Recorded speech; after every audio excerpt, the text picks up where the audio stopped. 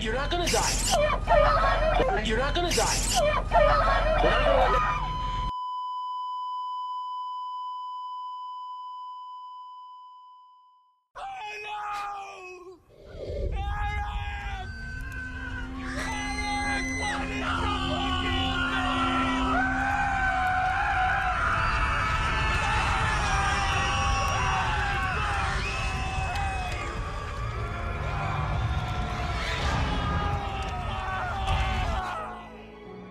There is the final abode of the wicked. It is a lake of fire and brimstone. For the murderer facing his victims, there is a judgment. For the abortionist facing all the little babies that he's killed, there is a judgment. For the rapist that's molested these women, there is a judgment. To the drug dealer that's ruined the lives of countless thousands, there is a judgment. No more pleading, no more begging, no more words. Time for words are past and gone. No more opportunities, no more revivals, no more preaching, no more invitations, no more. What preacher can I do? Oh, what can you do? Some Christian, tell them what they can do. Somebody that's been born again today, you tell them what they can do. What must I do? The Philippian jailer said to Paul and Silas. What must I do, he said, to be saved? And Paul answered him and said, believe on the Lord Jesus Christ, and thou shalt. Days are numbered on this earth. One thing Satan can do to keep you occupied, to keep you preoccupied, to keep your mind constantly on trafficking, buying, selling, living, whatever else that occupies your time and your mind 24/7, he will do that. Make no mistake that he will keep your mind occupied to where you don't think about where you're going when you leave this world. Eternity is forever. You're living a temporal life. You breathe in, you breathe out. Your heart beats and the blood courses through your body. But your body will cease to live one of these days. That's something you need to come to grips with today. Some of you live in denial. You think I'm young and I'll never die. Some of you think, well, medical science will find an answer for whatever problem that I have. So you put off and put off and put off and put off the inevitable. But the inevitable will catch up with you one day. Death has much patience. Make no mistake about that. Inevitably, every one of us will go through that door of death. If the Lord Jesus Christ does not come soon, we will pass, as David said, by the way of all the earth, and your days will come to an end. This is the area that philosophy and psychology and education and so forth wants to leave alone because they don't know anything about it. They can't handle it. It goes beyond them. They have no control over it. They cannot look into eternity. This is where the Bible sets itself apart from every other book on the face of the earth, because it speaks with authority, clearly and distinctly, about what lies beyond the door of death. If this were your day of death, and it did come your way, and it can come a lot of different ways. You could be shot dead by a robber in a bank. You can be killed in a car wreck on your way home. An aneurysm could explode in your brain and you could bleed to death. Your heart could collapse and you could stop breathing. You could have a stroke or anything of that nature. There are a lot of things that can go wrong with the human body. The Lord Jesus Christ, when he was here 2,000 years ago, preached more about eternity and hell than anybody that ever walked this earth. That is undeniable. There is no way that you can read the New Testament and deny what the Lord Jesus said. I'm going to ask you a question this morning. You're a logical man or a woman. You're a thinker. You tell me how that you know there is nothing beyond the grave, since we have an abundance of overwhelming evidence that tells us there is something beyond the grave.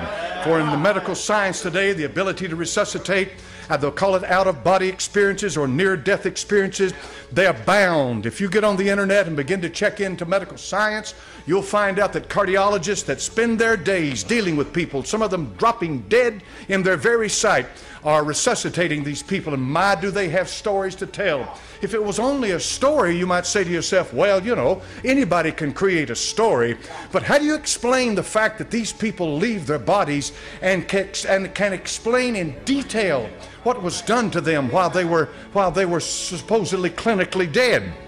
If you died right now, you'd find yourself probably in the greatest shock that you could ever imagine. For some of you do not believe there is a hell. You've been told that when man dies, he dies like a dog, and there's nothing that lies beyond the grave. Nothing could be further from the truth. The Bible does not try to prove anything to you. It simply makes a statement and declares these things to be. I can look beyond the grave.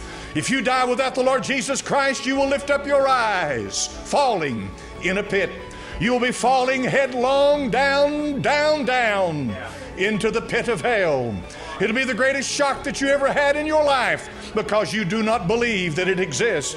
If you think that this life is all there is, you're in for a big surprise, for you will come down to the end of life, some quicker than others. Some only live a few years, some many. But the point is, for it is appointed to men once to die, and you will die. And my friend, that's just the beginning. For the scripture says there is a second death. The second death is the death of the soul. It's the death of the identity. It's the death of the person within the person. It's the death of who you are. It takes you to a place where your identity is gone, where nobody knows who you are or cares who you are. The second death is a place of damnation. It's a place of torment. It's a place of hell. And I want to warn you right now this morning, the Word of God doesn't care, my friend, what kind of religion you have. It doesn't care about your education. It doesn't ask you how much money you've got in the bank. He's not concerned about your friends. He doesn't care what kind of car you drive or clothes you wear. The Word of God is clear. He that hath the Son hath life. He that hath not the Son hath not life. But the wrath of God abideth on him. That's not my word. I am simply telling you what the Word says. The second death awaits those who know not the Lord Jesus Christ. But let the Son of God himself, with his own words, tell you what lies beyond the grave. In Luke chapter number 12 and verse number 5, he says this. Luke 12 and verse number 5. No more sobering words were ever said on this earth than this. I don't know how you could warn somebody any greater than this. Luke chapter number 12 and verse 5. But I will forewarn you whom ye shall fear. Fear him which after he hath killed hath power to cast into hell. Have you noticed the wording? That's very important. To die doesn't put you in hell. Note carefully that death and hell are separate. They're two separate things. No man has the power to put you in hell. No being has the power to put you in hell, but he does. He said, I forewarn you whom ye shall fear. That, my friend, fear him that after you hath died hath power to put you in hell. That's what the Lord Jesus just said. He said, yea, I forewarn you. Now, my friend, take that warning, would you please? Would you please hear what the Son of God has to say? If you shut your eyes in death in this world, that's one thing. But the Bible says that he has power, he has authority, he has the ability to cast you into hell fire. I don't want to go there. I want you to understand something. You hear me well. I don't want to go there. There's no mitigating circumstances, no courts of appeal, no judges, no judgment. Once you are cast into hell fire, you're in the very presence of the Almighty, being judged by him. There is no higher court. There is no appellate court from that place. You're there, and there you'll remain. Are you sure? Are you absolutely certain? Do you know without a shadow of a doubt, if your heart stops beating in the next 30 minutes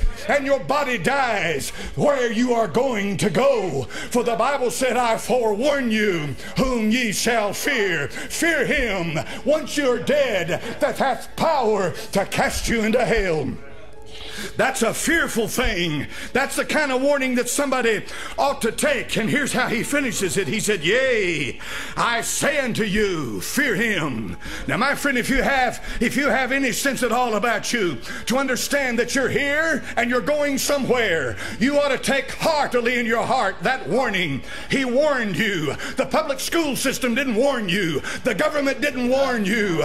My friend, the secular society that you live in didn't warn you. They don't know what they're talking about. You understand? They do not know what they're talking about. But this book I have in my hand is the Word of God. And he said, I warn you. Yea, he said, I warn you. Listen to the voice of the Son of God. He said, I warn you. The one that went to the cross and bore your sin in his body. The one whose back they laid open with a cat of nine tails. The one they nailed the nails in his hands and in his feet. And he said, Father, forgive them, they know not what they do. He said, I forewarn you. He said, I am he that liveth and was dead, and behold, I'm alive forevermore, and have the keys of death and hell. I forewarn you. I saw heaven opened. Behold, a white horse, and he that sat upon it was called Faithful and True, and in righteousness he doth judge and make war. He said, I forewarn you. And the throne of God and of the Lamb become one throne. He said, I warn you. There is none greater. In Revelation 1 verse 18, he is called the Almighty. He is God Almighty manifested in flesh. There is none greater. He's God if there is God, and there is no greater God than the one that said, I forewarn you. Where you going, dear friend? You've had a warning. In Revelation chapter number 20 and verse number 11, in the latter part of humanity's existence, as it comes down to the end, as it all winds up, he says this in Revelation 20 and verse number 11, and I saw a great white throne, and him that sat on it, from whose face the earth and the heaven fled away, and there was found no place for them. And the Bible says, when this great white throne, when he sits upon the throne, and his visage is opened up for creation to see, when they begin to look upon the face of the Almighty, they can't take it. They've got to move. They can't stand before him. Nothing can stand before him. He is so holy. His light is so pure. His love is so refined. He is who he is, and nothing can stand before the God that I serve except he be purged. He's got to be cleansed. He's got to be changed. He's got to be saved. He made a son of God out of him, so you can stand before him one day and you can worship him and take in his glory. Boy, you talk about soaking up something. When you take in the glory of that glorious being that is from everlasting to everlasting, and creation can't even stand it, imagine what he's raised you to. So the Bible said, this white throne, they marched before it. Who are you? Will you be there? Will you be at the white throne judgment? Will you be at the place, my friend, where they mock God? They make fun of him. They laugh in his face. They, my friend, do anything they please. They wallow in their iniquity, and they think that they're going to be able to live like that and just die and it's all over with. No, I'm sorry. You're sadly mistaken. As the bumper sticker said, you better hope there's no God because of the way you're living. My friend, I'm going to tell you something right now. You'd better hope there is no God if you're living like hell itself. But I'm going to tell you this morning, there is. There is. There is. That biology textbook that's nothing but a piece of garbage, that's based upon the premise of evolution, which is nothing in the world more than a bunch of old wives' fables, cannot be proven in a laboratory, cannot be demonstrated. My friend, the theory, and that's exactly what it is, an unprovable theory that is called the theory of evolution, becomes the hallmark, the faith, the foundation of infidels and those who deny that there is a judgment hereafter. It is so much easier for them to believe in a nondescript thing, in something that has no reality and basis, and they can believe in something where there is no judgment in the future, and so there's no reason in life, and there's no purpose in existence other than what you make out of it. And that's what they want to pump into the brains and minds of kids that go to school today. But I'm going to tell you what lies beyond the grave. No man can tell you what's there, but God can. There's a place that is so horrible that the human mind cannot conceive it. But it was not conceived by the human mind. It was originated in the Word of the living God. It was made for the devil and his angels. And you will be in for a surprise, for you will lift up your eyes in hell. This preacher's trying to warn you this morning what lies beyond the grave. And it'll be a day of shock like you've never known in your life. It'll be hard for you to take it in. You'll probably believe that it's all a dream, that somewhere along the line that you're going to wake up and it'll all be over with. But you'll find yourself continuing to fall into hell. Deeper and deeper and deeper you'll go into the pit of the condemned. The Bible calls it the bottomless pit, and into hell you'll go. It is a place of reality. You cannot deny its existence because you're there. You wouldn't want to tell folks on this earth where you are, especially those that you care for and that you love. You'd want them to understand that you're in hell, that all that they believe about hell is a lie, that their liberal religion has lied to them, their preachers have lied to them, their science has lied to them, that they believed a lie all of their life because you're in hell, and you want them to know about it, but you can't tell them because they have the living word of the living God, and into hell you go. If the rich man could be brought up this morning and I could stand him here on this stage before you and give him 5 minutes to preach, you've never heard a message in your life like you'd hear from him. He'd let you know in no uncertain terms that hell is a place of fire, hell is a place of loneliness, hell is a place of burning, hell is a place of sorrow, hell is a place of despair, hell is a place of lostness. There is no other place on this planet like hell. Into the heart of it he falls, and it begged you and plead with you, if at all possible, please accept the Lord Jesus. Please repent of your sin. Please get right with God now while you can, while the day is near, while the hour is right, while you can be saved. The rich man had begged you, plead with you. He'd do anything he could for you to keep you out of hell. In Luke chapter number 16, he said, send Lazarus. I've got 5 brethren.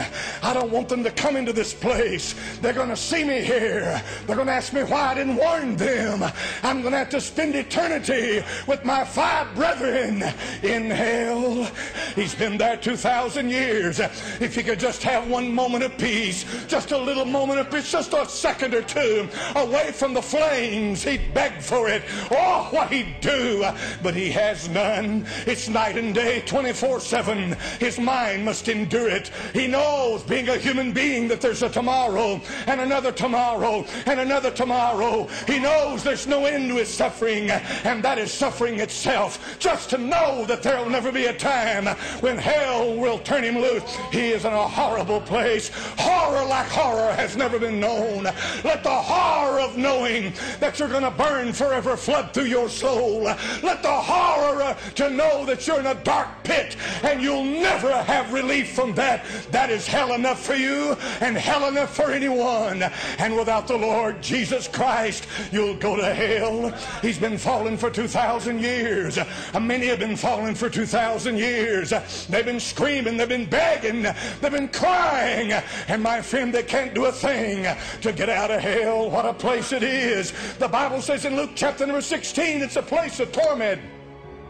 And torment he is, tormented night and day, night and day, night and day. Said, preacher, what a horrible thought that somebody would go to hell. Was that somebody you, dear friend? Are you sitting here this morning listening to me, fully cockeyed, convinced in your mind that you're good enough never to go to hell, but the Lord Jesus Christ is the only one that can keep you out of hell? The Bible said there's weeping and wailing and gnashing of teeth. I can understand why. They wail because of where they are. They gnash their teeth one against another, and fire engulfs them. They breathe fire. They live in fire. Fire embraces them, and they scream night and day. The sounds of hell must be horrible. Imagine all the souls are in the pit. There must be a horrible sound. If you could pull back the gates of hell this morning and hear what's going on, you wouldn't want to hear it. You wouldn't want to hear that kind of crying. You wouldn't want to hear the loathsome scream that comes up out of hell. It rises way deep down inside, a pit where men and women know they have no hope, in a place where the dying die and never live, a place where the second death begins to take its toll on the human soul, dying and never completely dead, dissolving and never completely dissolved. Hell, my friend, is what the Bible says in Luke chapter number 16. The rich man died and went to hell. There was a hell at the cross. There was hell in the nails. And continues to fall. When hope is gone, nothing but despair floods the soul. He burns and he burns and he screams, and those about him scream, and those about him burn. I cannot imagine. I don't want to know. I don't want to know. All I can do is just try to preach to you and paint you some kind of a picture to give you an idea of what this horrible place is like. I want you to know that the fear of God is not before any man today. Men and women today live like there is no God. There is no judgment. There is no hereafter. There is no accountability. They do as they please. They murder as they please. They have sex as they please. They kill babies as they please. They live like they are themselves a law unto themselves. And the day will come when they'll find out that there is a God Almighty, hallelujah. There is a Lord Jesus Christ, bless the name. There is one greater than us, who is the judge of us, who is the King of the universe, and his name is Jesus. If hell tried to take hold of me right now, if hell tried to grasp my soul, if hell tried to reach up and say, I'm taking you into the pit, I'd put my hand out and I'd say, no, in the name of Jesus. I've been to the cross. I've had the blood. I've been saved. I've been washed in the blood. I cannot go to hell. Hell would have to recede. It would have to say, yes, that's true. Hell would have to acknowledge the power of the Word of God. I'll lay my head on my bed at night. I can sleep in peace. For if I don't wake up in this world, I know I will not wake up in hell. Amen. Hell ever enlarges itself. It is never satisfied. It's like a giant squid that reaches out and pulls into its midst all it can. Its mouth is agape and open, and wide it receives. All that would reject the Lord Jesus Christ are going into hell, lost without God and without hope, and falling into hell. What a sensation it must be to be falling head over heels, down, down, down you go, and you fall headlong into hell. You scream, you beg, and my friend, it doesn't do any good, because you're in hell. Hell hath enlarged itself. It's wrapped its arms around you. It's pulling you into its midst. Down you go, further away from God, into damnation itself, and there's nothing you can do.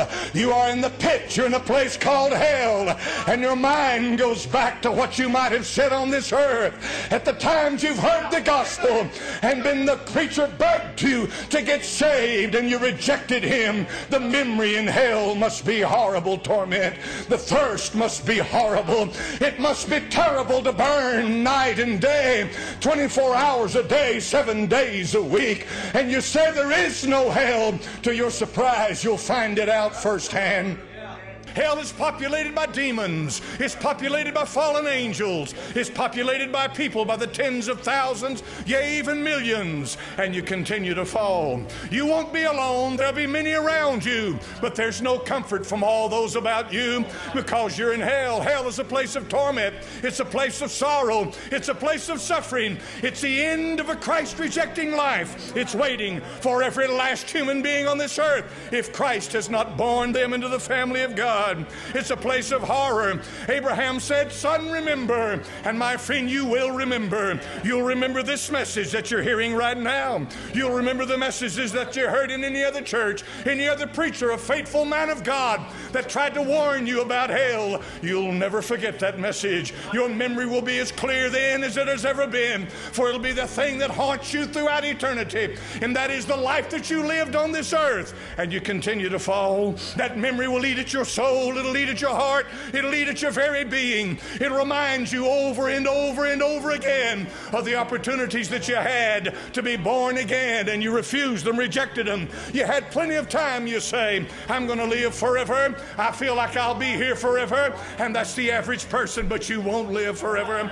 There's a destiny waiting every last one of us. There's a door we go through. There's a time you breathe your last. There comes a time when your heart beats its last. That is a reality reality that you've got to deal with. And when you leave this world, where, dear friend, are you going? The Lord Jesus Christ said, don't fear him that can destroy the body. He said, yea, I forewarn you, whom ye shall fear. Fear him that hath power not only to destroy the body, but to cast you into hell. And that, my friend, is in the hands of the living God. The Bible said it's a terrible thing. It's a fearful thing to fall into the hands of the living God. And that's exactly where you fall when you leave this world without the Lord. The Bible says that our God is a consuming fire. It is the fire of holiness that consumes in hell fire. It burns nothing to burn it up. It doesn't need anything to burn, as we understand.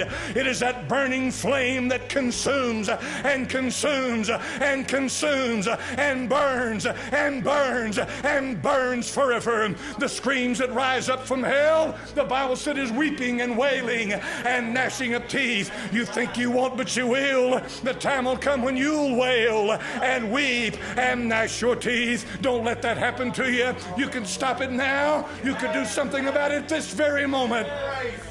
For the Lord Jesus Christ suffered your hell at Calvary to keep you out of there, and that I just said to you will ring through your soul throughout eternity if you go to hell. The Bible said weeping and wailing and gnashing of teeth, and you continue to fall. Deeper and deeper and deeper you go into the bottomless pit. The horrors rise up beside you. The sound and the screams and the smell and the fire all encompasses you, because you're dropping down into the land of the condemned. They that enter in have no hope. There is no hope in hell. There are no children in hell. There is no peace in hell. There, my friend, is no mercy in hell. There, my friend, is no grace in hell. But hell is a place of torment and damnation. Oh, I didn't write the Bible. I didn't say a word about it. God didn't consult with me. This book was written before I was ever conceived, and hell fire was there before I ever came into this world. The Bible said hell was not made for man. It was made for the devil and his angels. And you continue to fall deeper and deeper and deeper into condemnation. Condemnation is a process from the moment that you're born in this world till you take your last breath. You're going down a path. Either that path leads to Christ or that path leads to hell. And the day will come when life ends, and you'll find out one way or the other where you're going. I am so thankful to God today for the blood of Jesus Christ, God's Son, that cleanses from all sin. For I know whom I have believed. I know that I'll not go to hell. Thank God for that today. But do you know that? Do you know that? Do you know that? You say, I don't know what lies beyond the grave. Then you're a fool to play Russian roulette with your soul. For I guarantee you one thing, you're going to die. And what awaits you beyond the grave, friend, is horror without imagination. The Bible calls it a bottomless pit, and you continue to fall. Down you go, deeper and deeper into the clutches of condemnation, into the clutches of despair, when your own heart and your soul one day will remember and come to the realization that you'll never have a place to go to. You'll never get out of there. You're condemned in hell, fire, and damnation forever. You're in a land of sorrow, a land of condemnation. Think about what I'm saying to you. There's a reality of where you're going when you leave this world. Either you're going to the Lord God, and you're going into the land that is fairer than day, and by faith we can see it afar, or you're going to hell fire. You're going to the pit. You're going to the land of the damned. You're going where there's no hope. You're going to condemnation. You're going to hell. And so, my friend, when that day comes, you'll scream, you'll beg. There's praying in hell, you better believe it. There's crying in hell. Every imagination of a human mind, all the emotions that make us what we are, rise up out of hell. But there's no one down to help, and no one there cares. No one next to you screaming. This one's screaming. You're screaming, and you're in hell. You say, preacher, why would such a thing happen to a human being? It's when you reject the Lord Jesus Christ. You refuse the sacrifice that was made for you.